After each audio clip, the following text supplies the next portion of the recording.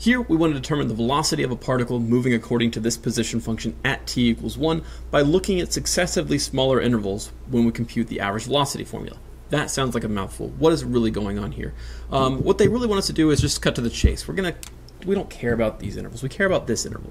It's this interval that's going to give us the best picture of what the velocity will look like at t equals 1. So we're going to use these two numbers. This guy's a and this guy's b. We're going to plug them into our handy-dandy average velocity formula.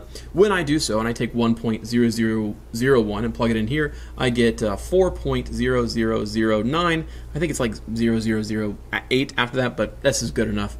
Minus, well, let's actually be, yes, let's go the whole way.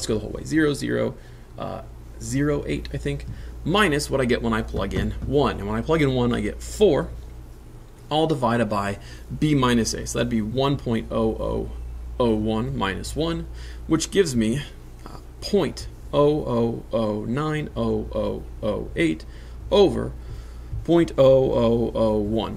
Which, if I get a calculator or do some quick mental math, gives me 9.0008.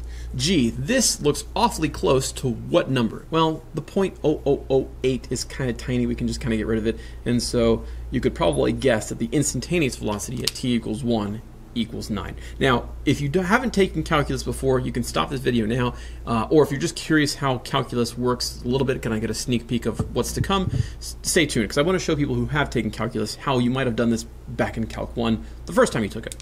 Instantaneous velocity is synonymous with the derivative. So instantaneous velocity is the derivative. We're going to take the derivative of this using the power rule. You might be familiar with this.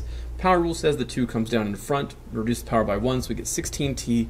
The derivative of negative 7t is just negative 7, and the derivative of 3 is just 0. And now that I have the derivative, I'm supposed to find the velocity at t equals 1. I'm going to go ahead and plug in 1 into my derivative. And this is going to give me 16 times 1, which is 16, minus 7, which is 9. That's the same answer we got over here, but it didn't require us using some crazy calculator and some crazy average velocity formula. We just took the derivative using our derivative rules we knew before and got that answer. Now remember, if you haven't taken calculus before, this concept of a derivative must be relatively new to you. Don't worry if you don't know how to do this yet. You will in due time, but this is just kind of a teaser of what's to come and also kind of a refresher for those who have taken calculus. But either way, no matter how you do the problem, you're going to get an answer of 9.